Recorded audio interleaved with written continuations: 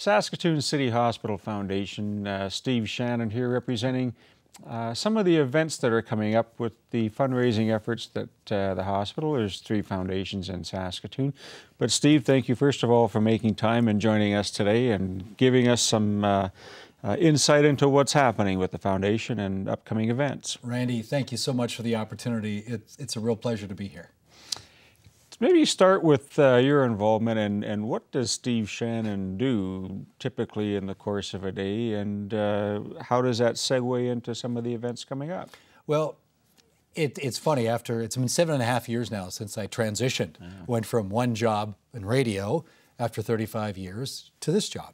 And on a day-to-day basis, it's kind of the big picture. You try and look at the big picture on a day-to-day basis. And as events come up, there's meetings and there's different relationships we have. Some are total third party where they run it and the proceeds to us. Others are joint ventures like the Enchanted Forest. And then there are hands-on where our board takes an active role, such as Black Tie Bingo. So there's lots of different events and different ways that we raise money to support the community, and also that we have events that are focused on donor input as well, which is really cool. Most of the events that I've attended over the years, everything seems to be focused on fun. There's an obvious element of the seriousness and the overtones of why you're raising the money, but maybe start with some of the early ones coming up. Well, I just wanted to mention one. This is more donor focused, but it is still fun. It's our doctor series coming up on November the 15th at 7 o'clock, and anyone's invited to attend. And it's a very unique opportunity for you to take a look with a doc inside the world of Saskatoon City Hospital and imaging. And this is a really unique bowel ultrasound that is non-invasive. So it's looking from the outside in. So if you want to attend, just call our office. We'd be more than happy to put you on the list, absolutely free to attend. But it's fun because you actually get a tour, you come in, you talk to a doc, and you're seeing where your money's going to. But when you talk about fun events, I think one of the most long-running events that we've had since 1999 is the Enchanted Forest. And the BHP Enchanted Forest is something that is so unique and has grown. And since the start of that time, there are students and kids that are 18 years old that have not known this city not to have the Enchanted Forest. And to me, that's cool. 70,000 people rolled through last year. We've made over $2.1 million split between the Saskatoon Zoo Foundation and Saskatoon City Hospital Foundation. And Rick Steffen does an amazing job in setting it up every year, but he also creates a new image every year, which is absolutely incredible. And unfortunately, I can't share with you what it'll be, but I know your crew, Shaw's, very, very good to us. And I know they'll be out there for the kickoff. And so at that time, it'll make your heart warm, let's put it that way. It's going to be a great event. And for us to go through that, and the proceeds going for our Equip for Excellence campaign, we're trying to put almost in every department in City Hospital a piece of equipment. And we have a list that's about $3 million long. And we're grateful for the support, and thanks to events like the Enchanted Forest, we can do that. So you have corporate sponsors, so BHP obviously Yes. in that case.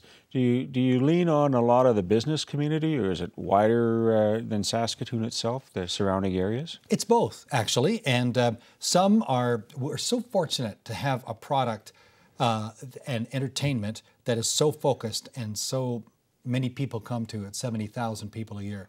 We're so fortunate that so many sponsors don't want to miss an opportunity to have their name attached to such a fantastic event. We even have a sponsor who is a former businessman, Dennis Balla, and he takes out a personal display sponsorship, just him. Because he said, when I take my grandkids through, I want them to see that Grandpa is helping out in the community. Like, how cool is that? Like, I don't think there's another event where a private citizen takes out a sponsorship just so their name can appear there, so we can tell his grandkids, this is what we're doing to help the zoo and to help Saskatoon City Hospital Foundation. That's very unique. That's very unique. When you look at the wish list that you have for a number of the pieces of equipment or furnishing some of the rooms and so on, how does that process start? Well, it usually starts with Tracy Boyle as our Director of Major and Planned Gifts. And she makes a connection with some of the departments in the hospital. Said, do you have something that's urgent that's coming up? They will get in touch with her and they'll say, yes, we do. And here's what we have. From that moment on, they have to check, the department has to check with their manager and their director and a member of senior leadership team that will confirm that that piece of equipment can actually go on the capital list with interest from the foundation. So I don't think we've ever taken on something we couldn't pay for. So if the foundation interest is there, that's almost a guarantee that that piece of equipment will be purchased. So for us to have that relationship with the staff and with senior leadership team, we feel it's very, very important that at the end of the day, we can actually fulfill some of those wishes from all the different various departments. So that's how it goes. Eventually, one day, there might be another big campaign coming up where, let's say, the operating rooms are looked at. And it's time to integrate the operating rooms. Well, that would almost be $1 million each.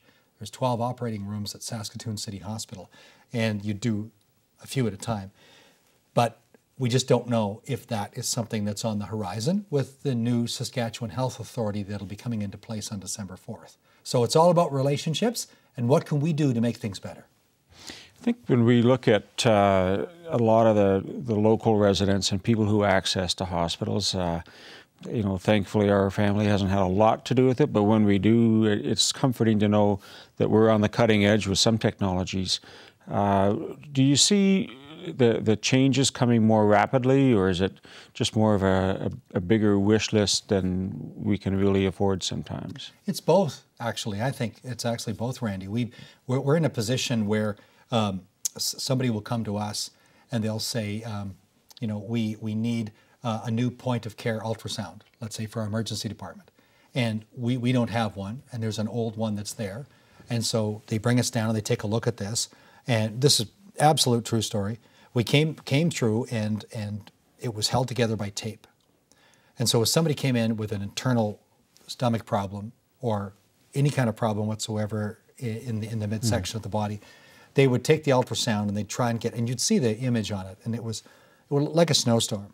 And it was one of those images where docs can figure out what it is, but the average layperson couldn't. Then they took the same type of technology, new piece of equipment, point of care ultrasound, and they showed the difference. The detail was so incredible that we, as a layperson, you could tell exactly what organs were being looked at internally.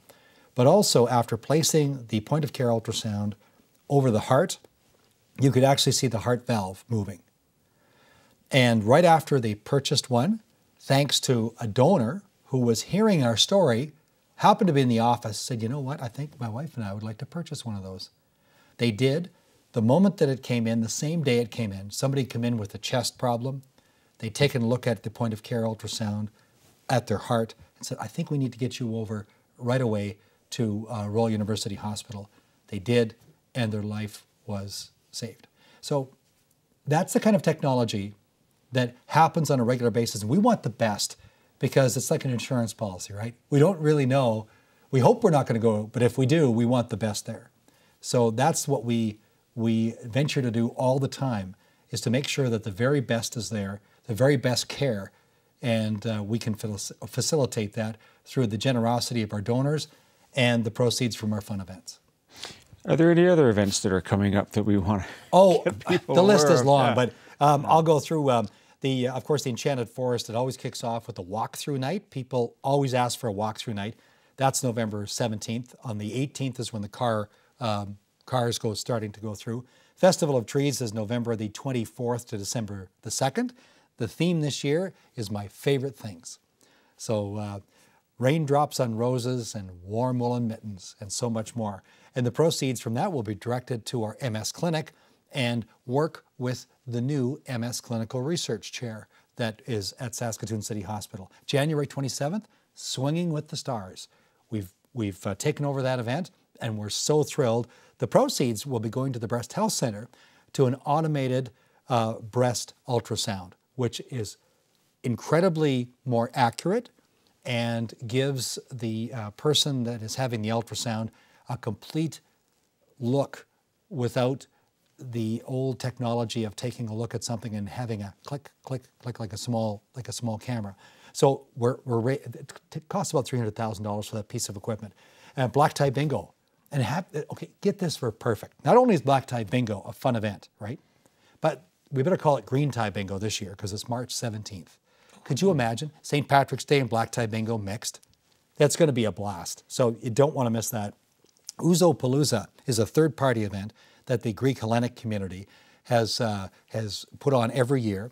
And the proceeds go to our eye department at Saskatoon City Hospital and focus on a piece of equipment that can be used for children or adults. And so we usually around this time of year start saying to the eye center, have you got something in? And they start, yes, this is what we need.